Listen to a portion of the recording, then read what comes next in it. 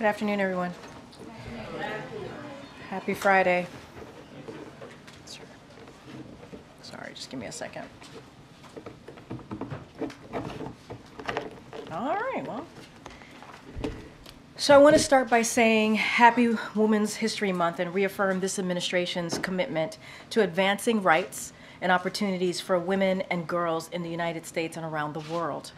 This president has proudly championed historic legislation to advance gender equity, including legislation to support women in the workplace, such as the Pregnant Workers Fairness Act, the Speak Out Act, and the Pump for Nursing Mothers Act, and to ensure all people can live free from violence through the strengthening and reauthorization of the Violence Against Women Act. The president is also proud of having the most diverse group of women at the highest levels of government in U.S. history, including the first woman vice president and the first gender-equal cabinet. But of course, we're celebrating this month at a perilous time for women. Our most fundamental freedoms are under relentless attack. Since the unprecedented and unconscionable dismantling of the rights enshrined in Roe v. Wade, we have seen an onslaught of abortion bans and other attacks on women's reproductive freedom. Look at what happened just this week. After the Alabama Supreme Court's ruling put IVF at risk and raised issues about whether it would be available in other states, congressional Republicans rushed to proclaim their support for IVF. On Wednesday, though, Senator Duckworth introduced a bill that would protect access to IVF in every state, and Senate Republicans blocked it. It's completely outrageous. President Biden and Vice President Harris believe every woman in this country should have the freedom to make the decision to have a child. That includes the 1 in 5 women struggling with infertility and who may need to rely on IVF. This is just another basic issue of reproductive freedom, now under attack. When the Supreme Court overturned Roe v. Wade, it paved the road for Republican elected officials to pursue their extreme agenda for families in Alabama and across the country. And no attempts to publicly rebrand can change the fact that Republican elected officials have spent decades trying to eliminate the constitutional right to choose and undermine reproductive freedom. President Biden and Vice President Harris will continue to fight to protect access to reproductive health care and call on Congress to restore the protections of Roe v. Wade in federal law for all women in every state. And more broadly, not just during this Women's Month history, but every day. We remain committed to continuing this important work in service of advancing the full participation of women, a foundational tenet to our democracy. And next, as you heard from President Biden earlier, today is an important milestone in ensuring access to mifepristone, a drug that has been approved by the FDA as safe and effective for more than 20 years, with major retail pharmacy chains newly certified to dispense this medicine. Many women will soon make the option to pick up their prescription at a local certified pharmacy, just as they would for any other medication. The administration continues to encourage all pharmacies that want to pursue this option to seek certification. In the face of relentless attacks on reproductive freedom by Republican elected officials, the president and the vice president will continue to fight to ensure that women can get the health care they need, including mifepristone. And we will continue to defend the FDA's independent and evidence-based approval of this medicine and call on Congress to restore the protections of Roe v. Wade in federal law. And today, we are also praying for the 2 lives lost in Texas as a result of the historic wildfires impacting the region. We are also thinking of the thousands of residents who have had to evacuate, many losing everything they own as a result of these ongoing fires. We remain grateful to the first responders on the ground who continue to put themselves into harm's way to protect people and save lives. With over 1 million acres burned, this is the largest wildfire in the history of Texas, and unfortunately, this fight is not over. But as the president said when he was in Texas yesterday, the Biden-Harris administration is doing everything possible to help the people and communities devastated by these fires. Hundreds of federal firefighters have been deployed to help fight the blaze, along with critical fire suppression equipment, and FEMA has provided financial assistance to ensure Texas and Oklahoma have the resources they need to fight these fires and keep people safe. We continue to encourage those in the affected areas to remain vigilant and heed the warnings of local officials, especially if you are ordered to evacuate. As always, we stand ready to provide further support as needed. And finally, yesterday, as you all know, the president traveled to Brownsville, Texas, and heard directly from the Border Patrol, asylum officers, and immigration enforcement officials about operational realities on the ground. These officials emphasized the need for additional resources to secure the border and to make our asylum system fairer and faster. That is why months ago, President Biden ordered his team to negotiate in good faith with a bipartisan group of senators to deliver significant policy changes and additional resources to the border. And after months of negotiations, the president and the bipartisan group of senators reached the toughest and fairest border security and immigration agreement in decades.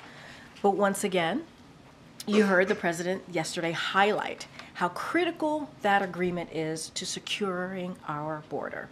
You heard President Biden focused on solutions that would deliver for the frontline personnel and deliver for the American people. But elsewhere, the American people heard a much different story when congressional Republicans rejected the bipartisan border security agreement because, by their own admission, former President Trump thought it would hurt him politically. They showed the American people that, to them, partisan politics is more important than our border security. When Governor Abbott chooses to use migrants as political pawns and leave them by the side of the road in the dead of winter, he shows Republicans are more interested in politics than solutions.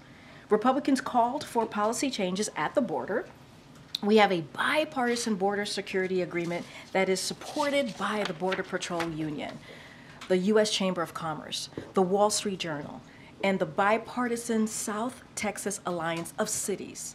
It is time for Republicans to stop blocking that agreement, put politics aside, and provide border officials with the tools and resources they need to secure the border. With that, Admiral John Kirby is here to give us an update on what's going on in the Middle East. Admiral? Thank you, Kirby. Appreciate that. Good afternoon, everybody.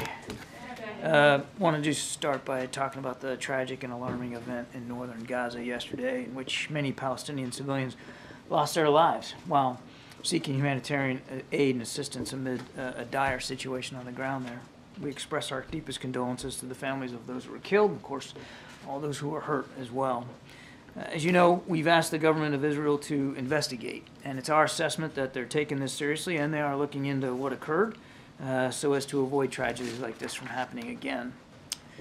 This event underscores the importance, we believe, of expanding and sustaining the flow of humanitarian assistance into Gaza, since so much of it is in need. And by no means should what happened yesterday preclude or prevent additional humanitarian assistance from getting in. I think, as you all know, the United States remains the largest provider of humanitarian assistance into Gaza, and you heard directly from the president today that we need to do more, and the United States will do more. As a matter of fact, as the president just announced, the United States will carry out airdrops of aid into Gaza in coordination with our international partners, particularly Jordan, in the coming days. We're also going to redouble our efforts to open up a humanitarian maritime corridor to deliver amounts of humanitarian assistance by sea, hopefully large amounts by sea. This is, of course, in addition to expanding deliveries by land, which we have been keenly focused on now for many months. We'll continue to push Israel to facilitate more trucks going in and more routes being open so that more aid can get to more people. We're going to continue to pull out every stop to get more aid to people who desperately need it. Now, as you all know, a deal that would trigger a 6-week ceasefire is currently on the table. In addition to the additional flow of aid that would come with that deal, we're continuing to work to make sure that we can get the hostages out as well, and to see a reduction in the violence. With the fighting stopped, aid will be able to flow more freely, and we hope at an increased level. And of course, the hostages, starting with women, the elderly, and the wounded, can be released in stages and returned to their families. And again, we're going to keep our shoulder to the wheel on that and work that very, very hard in coming days. Now, of course, as you all know, President Biden is glad to welcome Prime Minister Meloni of Italy to the White House today for a bilateral meeting to reaffirm the strong bilateral relationship that we have with Italy. In fact, the meeting just started. Italy is the president of the G7 this year. President Biden has been looking forward to the opportunity to coordinate with Prime Minister Meloni on their shared priorities for the G7 and the NATO leaders summits that are happening this summer.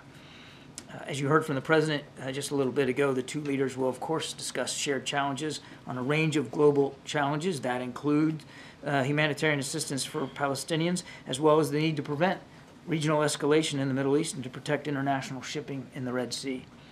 The leaders will also underscore their commitment to continue to support Ukraine as it confronts Russian aggression. The President will, of course, raise the efforts that we've been pursuing to see our supplemental funding approved by Congress. The President appreciates Prime Minister Meloni's leadership on all those issues, and he looks forward to a very good discussion with her. And that was some questions. Just to triple check, when the President said we were airdropping to Ukraine twice, he meant Gaza, correct? He just misspoke?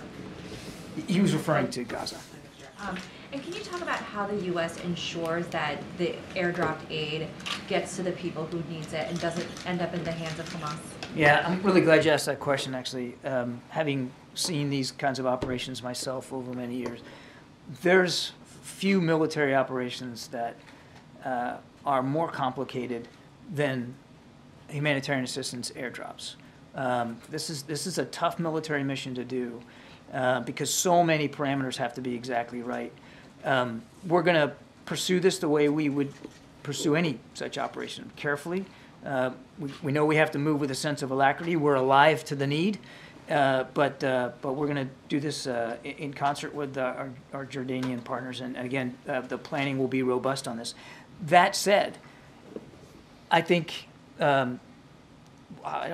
know that we will learn from the first airdrops. And this will be a part of a sustained effort. This isn't going to be one and done. There will be additional airdrops planned and executed.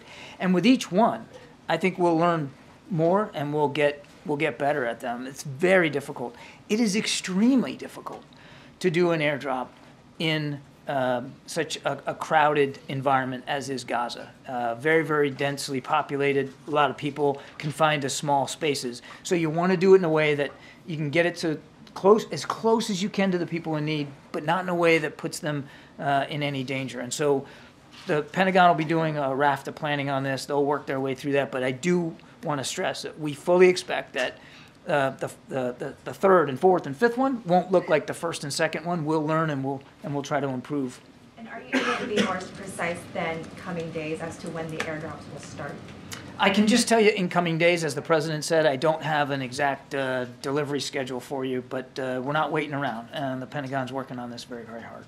Thank you, Karine. Thank you, Admiral. What are the risks associated with an airdrop like this? Well, my goodness. First of all, the biggest risk is making sure that nobody gets hurt on the ground. And so you got to locate out areas to drop that you know will be safe for people so that they don't become victims of the drop itself. I mean, when you're dropping out of an airplane, again, it depends on what you're dropping. In this case, the first deliveries will be food. Most likely the MREs, the portable food that the military uses. And so you want to be able to get it, again, in a place that's safe, nobody's getting hurt on the ground. And then you want to make sure that it's in a location that is also accessible to aid organizations to help distribute that food, so that you want to see it as best you can, and it may not be possible in Gaza, but as best you can, a presence on the ground to help with the distribution, so that the drop itself doesn't become a scene or a site of insecurity and instability of people rushing it and getting hurt and trying to get to it. And then lastly, the big challenge is making sure that it's physically in a geographic location that is close to people that are most in need. So there's an awful lot that goes into that. And of course then, there's the whole air component of that, the weather and the winds and the need for the pilots and the aircraft to be safe as well. I mean, this is not, this isn't like an area of a humanitarian disaster such as an earthquake or a hurricane site. This is a war zone. So there's an added element of potential danger to the pilots and the aircraft, and we have to factor that all into. Can you talk about the timing of the airdrops and why the U.S. hasn't considered or hasn't done one before now, given that this need for aid is not new? We've been working on the idea for airdrops here for a little while. The idea of thinking about through whether we need to do this. But again, it's not the kind of thing you want to just do in a heartbeat. You want to think this. You want to think it through carefully, and we've been doing that. But certainly, the need is much more acute here in recent weeks. And again, we want to answer that. We had tried, and we still are trying, to get the ground movement increased. And that's another reason why we're working so hard on this hostage deal, because it will give us some breathing space to increase that level of stuff on the ground. But obviously, it just hasn't. We haven't been able to meet the need. For all the work we've done to open up Kerem Shalom and work with the Israelis to increase the level, it's not meeting the need, and we recognize that. Thank you. How sustainable of an option does the president see these airdrops as being? And also, was there any communication between the president and Prime Minister Netanyahu before this announcement today? I don't have any conversations with the Prime Minister to speak to. We obviously have been talking to our Israeli counterparts about this. This is not going to come as a surprise to them that we're considering doing this. In fact, they did one themselves a week or so ago, and certainly we were mindful of that. They kept us informed. So no surprise to the Israelis that we're doing this. As for sustainability, we'll have to see. We'll have to see how it goes. What I can tell you is that, in terms of how long, but I can tell you that this first one coming in a few days will not be the last one. It will be part of a larger, longer, sustained effort to increase the flow of humanitarian assistance. I want to make another point, and that's it's not just you will see additional airdrops, but we're also, as the president said, working on whether there can be a maritime component to this. Is there a way to use shipping, maritime shipping, and to try to get aid in from the coast, as well as continuing our work to increase the flow on the ground. I mean, the trucks are really, although it's a dangerous way to get aid in, and tragically we saw that yesterday, it's also a very effective way of getting it in scale. Now you can do that through the maritime effort too, which is why we're going to do that. Did the maritime option start being considered after the Gaza attack, or has that been? That's been on the table before yesterday's attack. Yeah. Thanks, Admiral. Can you just talk about the risks and how it actually works when it gets airdropped on the ground? As you say, it's very dense, so who takes the lead to actually distribute it, make sure it's the right person? Just how does it work on the ground? We're working through all that, the modalities of that right now. I mean, you want to make sure that to the maximum degree possible, you've got aid organizations and partners on the ground that can help with the distribution, the collection of that and the distribution of that aid, and to help us get it to the right people. They're the ones on the ground. Whether it's the UN, whether it's the World Food Program and others, they know where the needs are. And can you talk about the size and scale of the impact here? Is it equivalent to how many trucks, one airdrop, for instance? I mean, look, on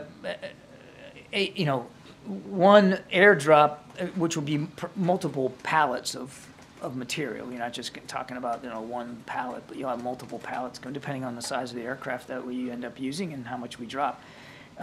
It can be certainly significant in terms of the size and scale and scope. And the one advantage that it has over trucking is that it's pretty quick. I mean, it can get to need, it can get to location pretty quickly. And as I said, we'll try to do this in a sustainable way over time. It'll be a supplement to, not a replacement for, moving things in by ground. In terms of the maritime corridor, when do you think that could start, and what are the key risks as you assess how to implement that? Again, we're at the early stages right now, working our way through this. There's going to be a security component to that. You want to make sure if you do it, that same thing, that you're getting the aid to people that need it, and that the folks that are getting it ashore can be safe. It is a war zone. And, again, you're talking about doing things in the maritime environment. Weather and other external conditions, things you can't control, obviously play a role. So we're still at the beginning stages of working through what that's going to look like. We are we're much further along in terms of the being able to execute airdrops than we are a maritime corridor. Thanks, Karine. Thanks, Admiral. You mentioned earlier that you've been working on the idea of airdrops for some time. Were the tragic events in Gaza yesterday, did they help? Did they encourage the president to accelerate that decision? Did that sort of push him to push that decision forward? Again, we were working on this idea now, again, for some time here, knowing that we weren't meeting the need totally through convoys. I think what yesterday's event underscores, and certainly underscored for the president, is the need to continue to find alternative routes and alternative means of getting humanitarian assistance into Gazans. It certainly underscores the importance of that. But again, I want to be clear, this isn't about replacing trucks. It's not about replacing ground routes in. It's about supplementing those ground routes. And the last thing I'd say is it also underscored for the president how vitally important it is for us to get this deal in place, this 6-week ceasefire, so that we can increase the aid. When did he make the decision? He made the decision yesterday, after the final decision. Did he make that yesterday after these events in Gaza? I don't have an exact tick-tock of when he actually, hit go, but in recent days, he certainly made it clear that he wanted to move forward in that direction. You spoke about U.S. asking Israel to investigate the events yesterday. Just want to understand why the U.S. believes Israel can do a good job investigating itself. Well, as I said in my opening statement, we do think that the indications are that they're taking this seriously. You saw them, I think, put out a statement from their IDF spokesman last night, walking through their initial assessments of what happened. So as far as we understand it, they're still looking at this. And there have been examples in the past where they have investigated incidents and have been very honest and upfront about mistakes they've made at the IDF level in the past, and not distant past either. So let's see what they come up with. Let's see what they learn, and then we'll go from there. Is there a separate investigation that you have commissioned, or are you waiting for Israel to come up with it? We've asked Israel to investigate. And is there a time frame that you're hoping they will finish this investigation by? We're not giving them a deadline. I mean, obviously, we want to see as many answers as soon as possible because of the situation on the ground, because it's so dire, because people are so desperate. We obviously want to make sure that appropriate steps are taken as soon as possible so that something like yesterday can't happen again. And the president said yesterday that he expects the events to disrupt the talks in Qatar. Do you have any updates on how this could potentially impact those talks? Are there any updates? I think it's too soon to know right now that the talks are ongoing, negotiations are ongoing.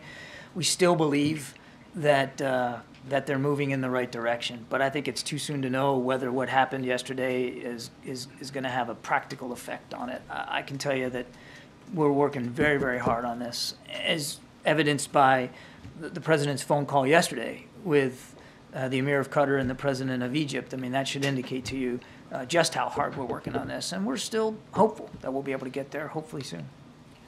I think you've gotten at this a little bit. Can you just articulate why the U.S. cannot simply just send this aid in overground into Gaza? What are the holdups on the Israeli side by sending the trucks in? Why does it have to be by air? Kevin, it doesn't have to just be by air. In fact, as I said earlier, the idea of airdrops is to supplement the delivery on the ground. And even though you can pack an awful lot into a military aircraft, you can't replicate the size and scale and scope of a convoy of 20 or 30 trucks. I mean, it's still the best way to get the maximum amount of assistance in over the shortest period of time. So the airdrops would be a supplement to that. And as we have said many times, the process that has been set up that the Israelis have been willing to work through is having an inspection regime of these trucks before they go into Gaza, and recognize routes for how they're going to get to people in need, and routes that are informed by our aid partners on the ground. What leverage does the president have in convincing the Israelis to allow more trucks in, and what levers is he willing to pull on that front? This isn't about pulling levers and trying to hold something over Prime Minister Netanyahu or the War Cabinet. They have been willing to work with us on getting aid and assistance in to Gaza. I want to be, as I said earlier, clear that it's not been enough, not been enough to the need, certainly not been enough for the speed that's required.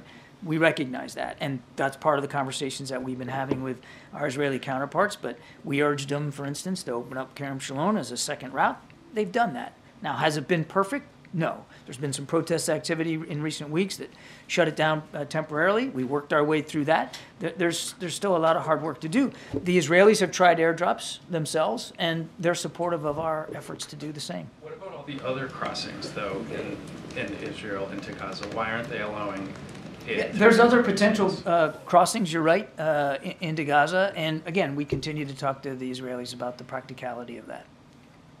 Hey, John. Was part of the consideration into moving into this airdrop plan and the maritime plan, I mean, there had been delays for ground shipments of flour just a couple weeks ago, and Israel had been holding that up. So is part of this because Israel hasn't been a reliable partner as much as the U.S. would like to see in terms of getting aid in? Part of this is very much because not enough aid is getting in, and not enough people are getting the food, the water, the medicine, and the fuel that they need. That's what's driving this. We recognize the situation's dire. We recognize the need is great, and it hasn't been filled simply by the use of ground convoys. And is this a way to kind of get around the need for Israel to sort of go through these checkpoints when it's on the ground convoys? This is a way to get more aid to more people quickly. And I know you said you don't have an exact timeline, but is there a plan for this aid to be dropped over the course of weeks? Is it months? What does that? I would say certainly coming weeks. I don't want to. I can't get too predictive right now. We haven't even done the first one. I can assure you there won't be just one. This won't be a one and done kind of thing. There will be additional airdrops. We will learn. We will get better at them over time.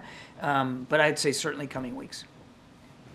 Thank you. Will the U.S. continue to supply weapons to Israel after what happened yesterday in Gaza? We are still helping Israel with their needs to defend themselves. Thank you, Karine.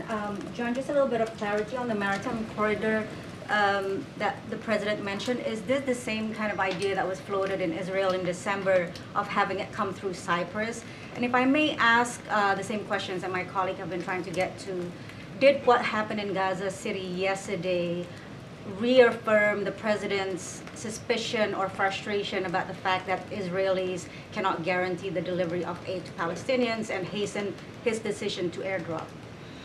So on your first question, certainly I think, well, the discussion that we've been having about a potential maritime option is informed by recent conversations about the potential use of Cyprus, for instance, as a potential way to maybe stage some of that. Again, I don't want to get into too many specifics now. This idea is still in its infancy, and there's a lot of work that has to be done. So I'm not guaranteeing you that, for instance, Cyprus would be used in any way. I'm just saying that the discussion we're at now certainly was informed by previous discussions with partners in the region about what that could look like. But again, we've got a long way to go here, a lot of work on the maritime front to get this done. And as for your second question, again, the idea of airdrops is not a new one. It's something that we have floated in the interagency before.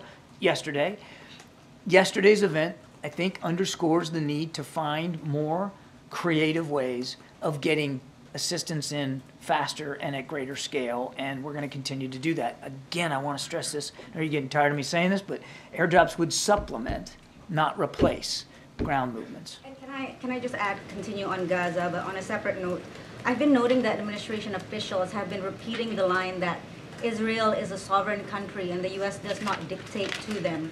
Matt Miller says this, Olivia I think said this yesterday at the gaggle. So help me understand here, because for the past couple of weeks you've been telling us that you have been successful in affecting change in Israeli behavior. You just mentioned it again in terms of opening of Kerem Salam.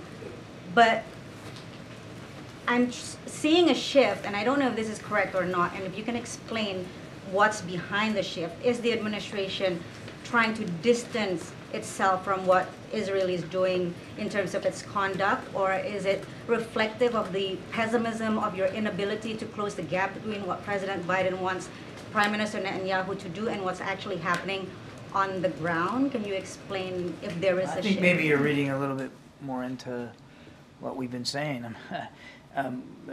Reiterating that Israel is a sovereign country is not, it's not a shift at all. It's a truth. When we don't dictate terms to other sovereign countries. Israel is also a great friend and an ally. And we can have conversations with them that in some ways you can't have with other countries, because you are a friend and an ally, and you can be tough, and you can be candid, and you can be forthright with Israeli leaders, and we're not afraid to do that. And but no, there's no shift here. I mean, make no mistake, as I've said many times just today, not enough aid is getting into people that need it. It's not happening fast enough. It's not happening in the quantity that we need. And we're trying to act to the need. We're trying to behave and change and be more creative to meet the desperate need of the people of Gaza. Thanks, John. You've laid out now a couple of times the practical challenges that will be part of this airdrop, or these airdrops. And I'm kind of curious about that, because those are risks that the United States now has to take on for itself, conducting those airdrops. The reason those risks now fall to the United States is because Israel is starving those people.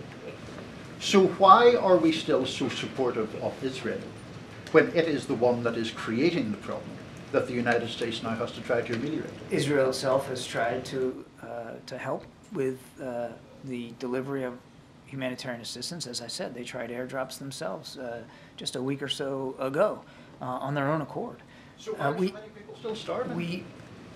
It's a war zone, and there's nowhere else for them to go. It's not like in some other conflicts where they can easily flee. And let's not forget how this started. Okay, there'd be no need for airdrops if Hamas hadn't chosen to break what was a ceasefire in place on the 6th of October. So let's not forget how this started. There is a need. Many people are in desperate need of food, water, medicine, and fuel. And the United States was and remains and will continue to be the leading provider of humanitarian assistance to them. And we take that responsibility seriously. We continue to be the main supporter of the people who are causing that assistance to be necessary. We also know and recognize that Israel has a right to defend itself against a still viable threat. Again, please, if you haven't done it, I encourage you to go online and read the 2017 manifesto of Hamas. I know you're smiling, but you should do it. Because if you don't have any... Wait, let me finish. This is an organization that has military capabilities and has every intent of wiping Israel and the Israeli people off the map. That has to be unacceptable to everybody. Mr. Sinwar chose to start this war. There was a ceasefire in place. He broke it. Do you think that the Israelis were defending themselves legitimately when they killed 100 of them yesterday? There had been too many people killed over the course of this conflict. The president has said that himself. Secretary Austin said it in testimony again yesterday. Each civilian life, Palestinians certainly included in that, each one is a tragedy and should be avoided. Sorry. Thank you. Last night the IDF said that it only fired warning shots into the crowd, and the majority of deaths were caused by trampling. As of now, does the administration believe that assessment to be accurate? We don't have enough information to verify those comments. That's why I said we want to see an investigation. We want to see more work done to figure out what happened. Admiral, the U.S. was one of several countries after the October 7th attack that cut funding for the United Nations Relief and Works Agency, given reports in Israel suggesting that there were people there with ties to Hamas. That obviously is the agency really that would be in a different situation, responsible for bringing in a lot of the humanitarian aid. Is the administration rethinking cutting off funding for that organization at this point, given your assessment that not enough aid is getting in?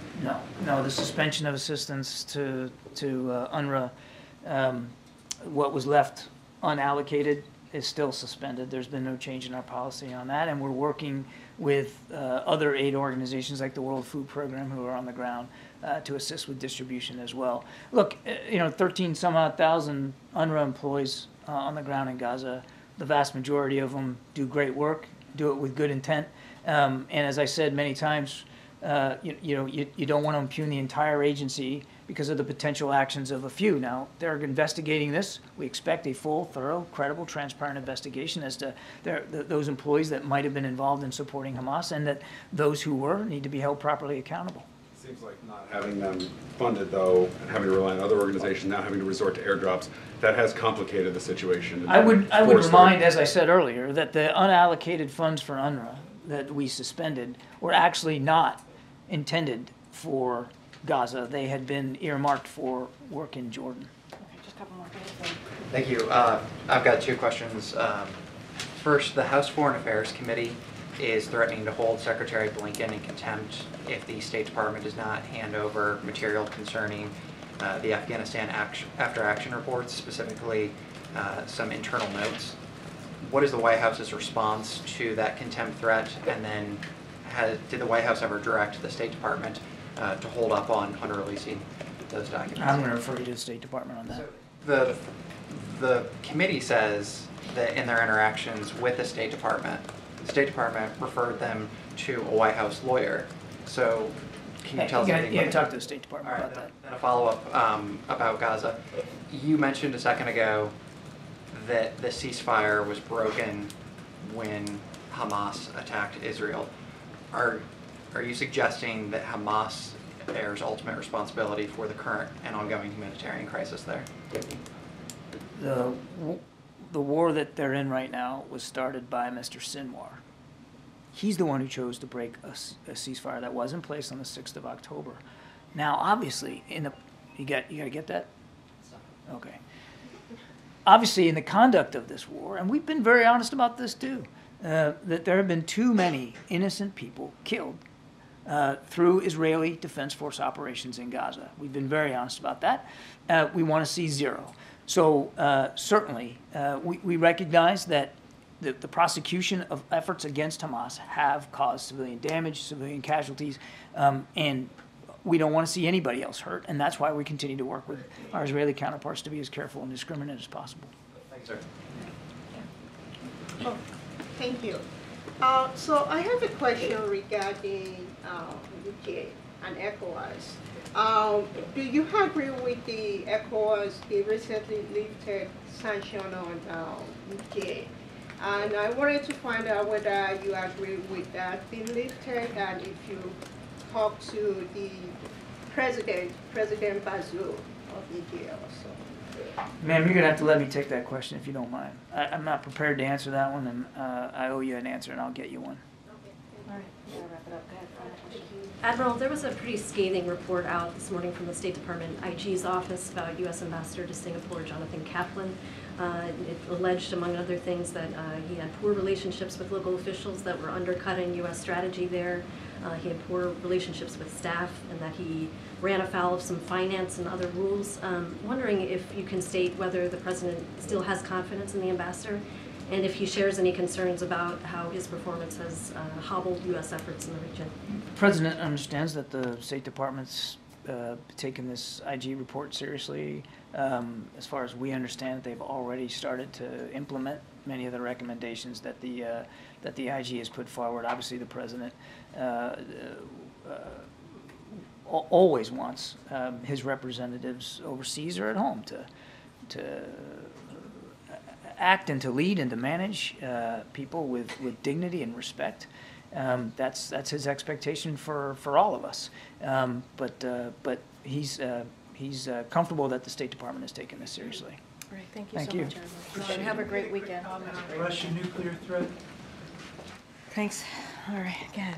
Just one quick one. Can I have the White House's reaction to the CDC deciding to drop the 5-day isolation guidance on COVID? Just your reaction to that and also how that may or may not affect protocol here at the White House? So as far as protocol here, I don't have any update for you at this time. We'll certainly have more to come soon. What I do want to say is that this announcement actually reflects the progress that we've made under this administration over the past 3 years to protect communities against COVID. And it's not by accident. It is because of the policy that this president has put forth. Because when the president walked into this administration, understanding COVID was obviously one of the crises that we had to deal with, he took action and put forth a comprehensive strategy to move forward, pass the American Rescue Plan that only Democrats voted for, not one Republican voted for, and it got to get the economy back on track, open up schools, and also make sure that we had a comprehensive strategy in making sure Americans got shots in arms, making sure there were masks when we needed them, giving the Americans opportunity to actually deal with this pandemic. So now we're coming out of this pandemic. Things have changed. We are in a different place, which is good. Right? We're in a different place than we were when, obviously, when we walked into this administration. COVID no longer controls our lives, right? But we still have to use proven tools that protect people against respiratory viruses, and that's what the CDC guidance actually tells us as it relates to here in the White House and this campus. We'll have more soon. I just don't have anything for you today. Thanks, Karine. In his speech yesterday, the president actually extended an olive branch, inviting Trump to work with him to try and get that border deal through Congress. Why did the president decide to do that? Does he believe that Trump could be a trusted partner in this situation?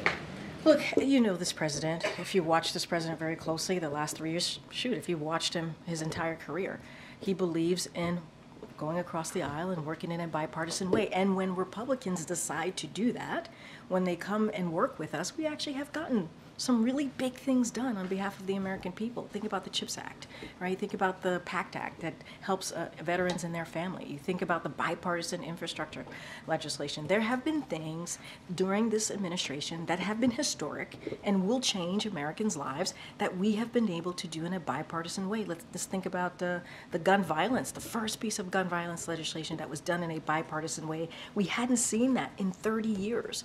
So, look, the president, it's not about politics for him. I think when he put out the olive branch yesterday, as you just stated at the end of his speech, it was to show this wasn't about politics. This is about the American people.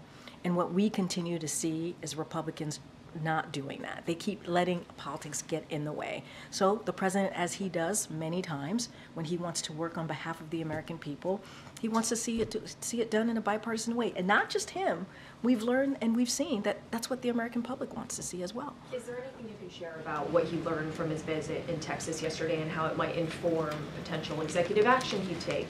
Well, look, as far as executive action, I've been very clear about that from here, from this podium, when you all have asked me. We always obviously look at every scenario, every option. We evaluate all of those things. But we do believe, which is why the president went to the border to Brownsville, Texas yesterday, that the way to move forward, the bottom line is we need to take action and move forward with the bipartisan agreement that came out of the Senate. That is the way that we believe we can actually deal with what the challenges at the border. We can deal with the broken immigration system. There is no executive action that would be able to do what this negotiation came out in a bipartisan way. Look, what he was able to see. First of all, he was eager to hear from the folks on the ground who deal with this every day. As you know, the mayor of Brownsville is Republican himself and has to deal with this as well in his community, and he wanted to see, you know, what happens on the ground. He also wants to see, continue to see that while we're moving forward, it's done in a fairly humane way, right? In a fair and humane way, and that's one of the reasons that he went down there, and he wanted to. He wanted to see what do the officials on the ground had to say, and it was clear to him that they desperately need resources. They need more to do their jobs, to be able to do it in a fair and humane way. They need more to be able to do their jobs and not see Republicans get in the way and continue to vote against what we're asking for, more resources, and not actually do the job and actually protect Americans and deal with a broken immigration system. So he saw that for himself. He saw that they need more resources, and he's going to continue to be really steadfast and speak very clearly to the American people about what's happening and why we are not able to get this bipartisan deal that came out of the Senate done, because Republicans continue to reject it. Oh, thanks, Karine. Okay. Oh, sorry. Well, I'll get you. I'll get you, Zolan. Go ahead. Just a quick question on mifepristone. CVS and Walgreens have started, are expected to start selling the pill in several states this month, and we understand the president, of course, has encouraged a lot of other pharmacies to follow suit. Are there any other retail pharmacies that have expressed interest since the White House, released that? Or do you have any update on that? Look, I will let pharmacies decide on their own. Obviously, they can apply for certification. We encourage them to apply for certification. So I don't have any additional list to share with you, but obviously this administration has a strong record on partnering with pharmacies on a range of issues, and we're going to continue to support pharmacies, and if they are interested certainly in that certification, and that's what we want to see. We want to make sure. The reason why this happened is because this administration has been committed in making sure that women have the ability and the right to make a decision, right? The ability, the right to get what they need as they're trying to figure out what is necessary for them. I mean, it is their decision, right? These are personal decisions that women have to make, and they should be able to have access to this. And so that has been our priority since Dobbs' decision almost 2 years ago. And these pills are not available by mail yet. Is that sort of the logical next step here? Is that what the White House or the administration, try to facilitate? So I don't want to get ahead of what could be potentially next. I think this is a big deal, right? This is a big deal when you have these two major pharmacies that are now able to move forward. We're going to let other pharmacies decide if they want to move forward with certification. We're going to work very closely with these pharmacies and partner with them, but I just don't have anything else as to the next steps. And I have one follow-up on the president's trip to the border yesterday. We understand that a lot of migrants fly to Mexico and then cross the border, and we don't know if that was on, discussing that particular topic was on the president's agenda. I mean, was anything discussed on whether Mexico should be vetting more of these migrants, or, any discussions yesterday on this topic during the president's visit? So look, as you know, we've had continued diplomatic conversations with Mexico and other countries in the region, right? This is not just about the United States.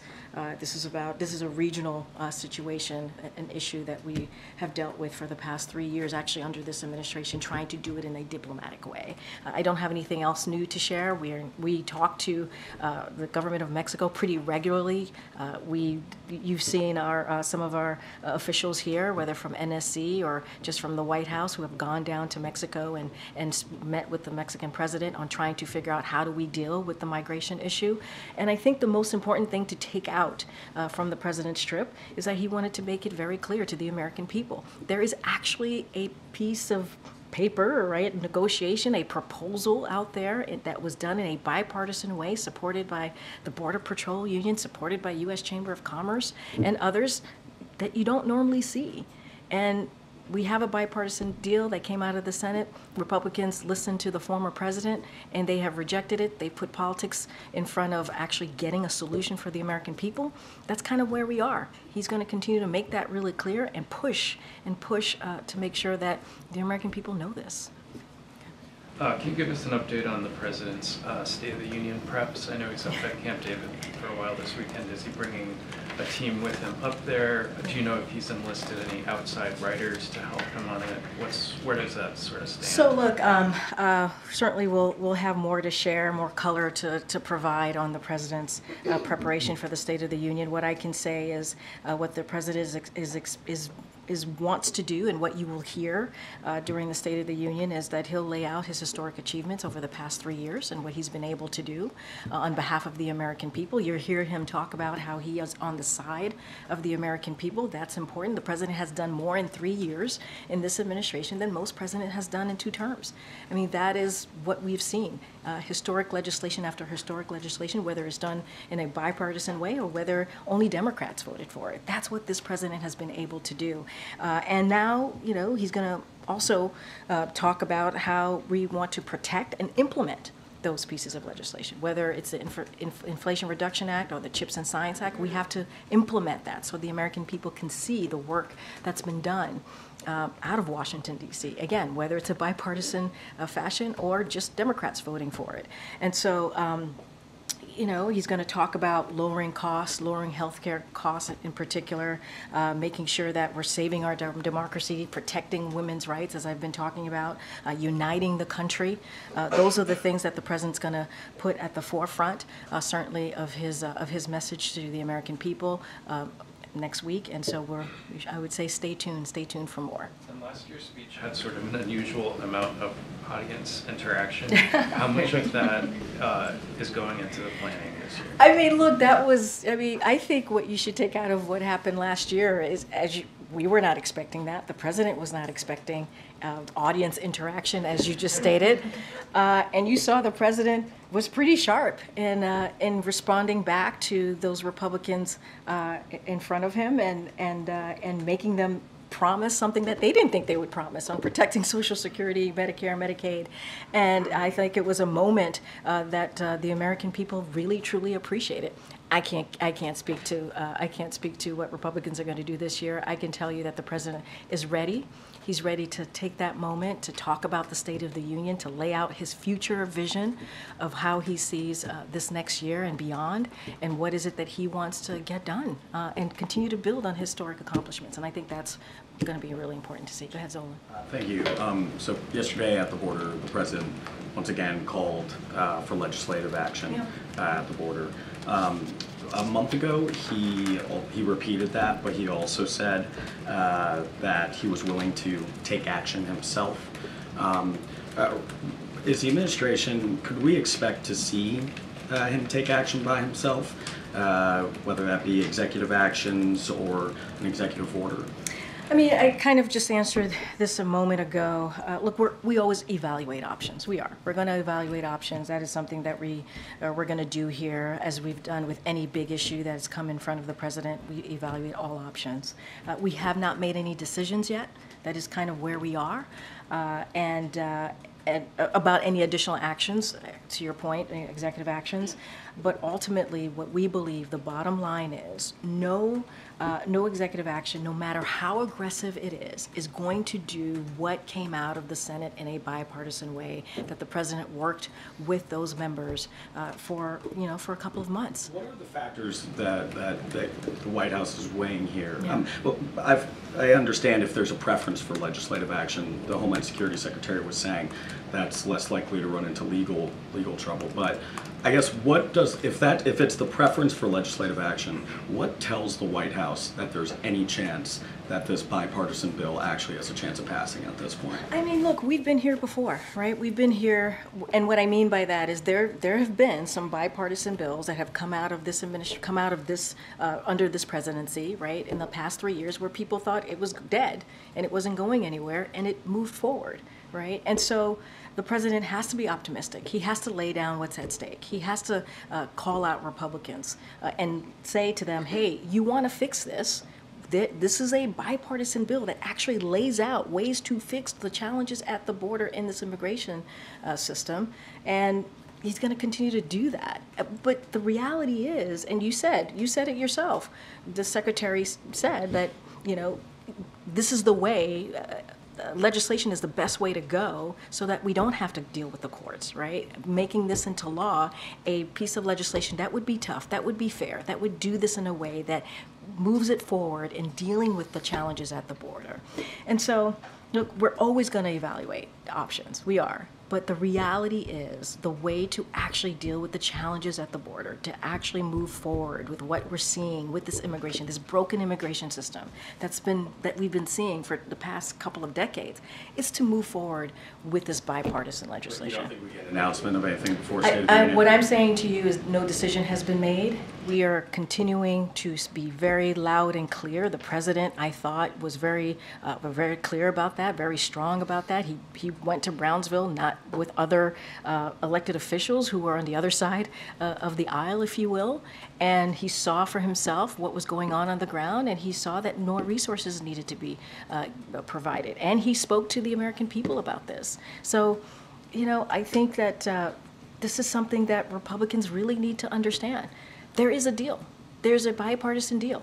They can't listen, and they admitted this, right? They're listening to the former president. They're listening to Donald Trump, who is trying to do things for himself.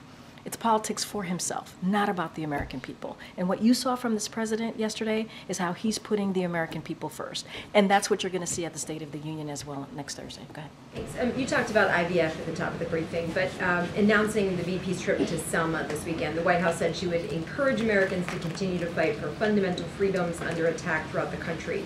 Will she specifically talk about the IVF ruling in Alabama and talk about reproductive rights during her remarks there? So look, I don't have anything to share at this time on what the Vice President's going to speak to, but what I can say, and you all have seen this, that she's going to continue to speak out against these continued attacks on reproductive freedom, as she has done for the past this past 2-3 years throughout this administration, obviously since Dobbs' decision. And she's been on tour, right? She's been on tour talking about reproductive rights and how important it is to protect that. She's been to Wisconsin, Georgia, California, Michigan. And so she's going to continue to do that. I'm not going to get ahead of what her remarks and what she's going to say in Alabama this weekend. Okay. Thank you, Karine. Given the uncertainty around when and if the House will take up the National Security Supplemental, can you talk about the President's level setting today with Prime Minister Maloney? So look, Prime Minister Maloney has been certainly a partner in as it relates to the war in Ukraine. Obviously, that was started by Mr. Putin, and she has been a great partner. So that obviously that's part of the agenda and having that conversation. I mean, what you're asking me is a really good question, right? I think our role in this and how we move forward. Everyone's watching. Everyone's watching how the U.S. is going to move forward as it relates to the National Security Supplement. Are we going to continue to provide the assistance that we have for Ukraine as they are bravely fighting for their democracy? The world is watching. And that's what House Republicans need to understand. We were able to do it 70-29, getting that National Security Supplemental out of the Senate. Now, all Speaker Johnson has to do is put it on the floor. We know that there is overwhelming bipartisan support for it. We've heard from Republicans in the House say that. And it is true that the world is watching what we're doing. And we got to continue to be a leader on this. The president has been a leader as it relates to what's happening in Ukraine and making sure that they have the assistance and the security assistance to fight for their freedom. And so that is something that we do have to deal with when we meet with these leaders. Like, you know, we have to be, they're seeing what happened. And so Congress needs to take action. Lives are at stake here. I'm just asking if the president is being blunt and saying, like, hey, it's not looking good. I mean, look, I'm not going to get into specifics of their private conversation, but I don't even think that the president needs to say that, right? I mean, the prime minister sees for herself, I'm sure, what is happening, and they're going to have an honest conversation. The president is good about having honest conversation with his counterparts across, obviously, in other countries. So they'll have an honest conversation. They'll discuss that. Not going to get into private specifics about that, but this is for House Republicans need to understand. The world is watching what we're doing here, how we're moving. What are we going to do to really assist Ukraine? And it's not just about Ukraine and Israel and Indo-Pacific and obviously the all-important humanitarian aid that has to get into Gaza. All of that is also connected to our own national security. And we have to put the Americans' national security first. And right now, they're not doing that. They're picking politics. And so that is something that they need to understand. Thank you. Okay. So yesterday, the administration nominated Marty Walsh to the Board of Governors for the Postal Service. Democratic and Republican members of Congress have been complaining about issues with the Postal Service now for a couple of years. Does the White House think there needs to be a change in leadership? Are you satisfied with the job that Postmaster General DeJoy is doing? Do you think there need to be changes in how Postal Service is operating? I mean, look, I don't have anything specific to share about that, but I can say, look, Marty Walsh is someone who served in this administration as Secretary of Labor. The president was, the president was proud of the work that Marty was able to get done, and he is certainly thrilled to nominate him in this new role. Look, the president always wants to make sure that every agency, every department in this administration, obviously in the federal government, operates at its best capacity, right? At its full capacity.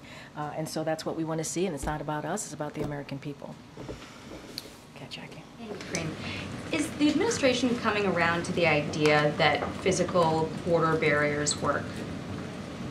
Can you say more? Where's this, what do you mean? Where's this coming from? Well, it's been 6 weeks since you guys won a Supreme Court case that would have allowed you to remove razor wire at the Texas border that you guys argued was there's an emergency, immediate need to take down, but it's still up. So DHS hasn't touched it. Why is it still up? I mean, you have to speak to the Department of DHS, obviously. I just don't have anything for you on that. We were very clear about what we thought about those wires. Obviously, DOJ took action. I just don't have anything on timeline of those coming down. I'm sure they'll have more for you on that. And the president said at the border yesterday that it's long past time to act. Heard all of your previous answers on executive orders, but the president took 94 or so executive actions in his first 100 days that largely loosened immigration policy. One of those was narrowing who ICE could remove. And the administration, as of yesterday, I believe, is now calling on sanctuary cities to cooperate with ICE. So why doesn't the president act, like he said it's time to do, and start undoing some of those policies that he put in place right when he got into office? So I think a couple of things. Since day one, the president took action. He did. He put forth a comprehensive immigration policy. And he did that because he understood what was happening, right? He understood that the immigration system was broken. He understood that we needed to take action, and he did. 3 years, and during those 3 years, Republicans got in the way. Any resources, any additional resources that we asked for, they voted down. They didn't want to move forward with it. And so the president tried to do the best that he can with what he was able to get. We get to a point at the end of the year where we start negotiating with Republicans and Democrats in the Senate. We come up with a piece of legislation, a proposal that is supported by the the Border Patrol, right, union, that's supported by U.S. Chamber of Commerce. I mean, we took action. We have taken action over and over and over again, and Republicans reject it. They get in the way. Immigration overhaul versus narrow action that he could take to secure the border, improve the situation that we're seeing ravaging communities. We took action at the end of last year, worked with Republicans in the Senate, Democrats in the Senate, came up with a bipartisan agreement that would actually make a difference. I mean, it's Congress's job to legislate. It is their job to legislate. We're never afraid of legal challenges with things like student loans. Here's the thing. You used executive orders when you wanted to. We have taken action over the last 3 years on the border. We've taken policy action. We have taken action. The president has. Now we need to get it into a place where we can actually make a real difference on the border challenges that we're seeing. And we did. I mean, this is Republicans getting in the way because of what they were told by the former president. That's shameful. That is. We're talking about the American people getting things done for the American people. Majority of the Americans care about this issue. They care. So the president worked across the aisle to get a piece of a proposal done that was negotiated in a bipartisan way that's getting support from organizations that you would never dream would support. He's shaming people for not acting. He's also not acting. I'm so sorry. That is so false. He has taken action. He has taken action. Republicans rejected it because of the last president. That is not what is going on here. It isn't. I mean, they told on themselves. Republicans told on themselves and said that the former president told them to not move forward with the bipartisan border patrol deal. So They told on themselves. executive action you can take. We're saying that the best way to move forward is legislation. That's with any issue. The best way to move forward is legislation. Put that into law. And we have a bipartisan agreement that would do that. By the way, the bipartisan agreement, that border deal, has provisions in there that these House Republicans want. These congressional Republicans have been asking for years. So what's the problem? What's the problem? Is it politics or is it the American people? That's for them to answer. Okay. I just wanted to check in if the White House was tracking the troubles at New York Community Bancorp, and if there were any concerns, given that it's a big commercial real estate lender, if there are any concerns about the broader commercial real estate market or community banking. So I'm going to be careful, and we are very mindful here. We don't comment on every individual situation or institution, obviously, but Treasury and regulators monitor the banking sector. But broadly speaking, the banking system remains sound and resilient with substantial liquidity, including among regional banks. So just going to be super mindful. It's being monitored, obviously, by Treasury and regulators. All right, I know I have to start wrapping it up. Okay, Jared, I know I meant to call you before. I know that the president signed the CR today to prevent the shutdown this weekend. What's his level of confidence after the meeting he had with the Big Four earlier this week that this might be the last CR he has to sign for some time? Does he think that there really is a bipartisan agreement here to lock in these appropriations bills?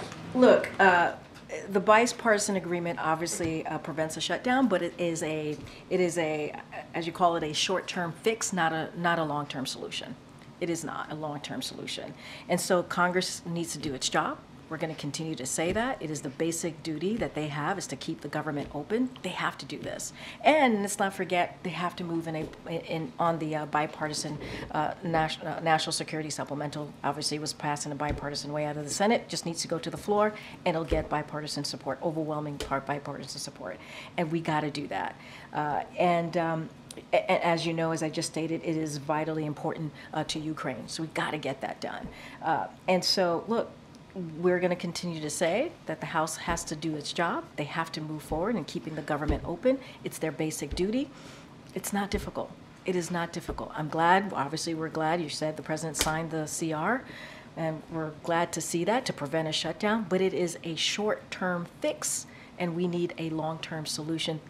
The American people deserve this. But that meeting this week was really focused on finding that long-term solution, right? It was on it was the also full year appropriations. I told, yes, that's what we want to see, but it was also about preventing a shutdown, which we were able to see, which is good, right? It is good that the government is not shutting down today. It is good, right? That is important for the American people. But we need to find a long-term solution. That's what we need to find.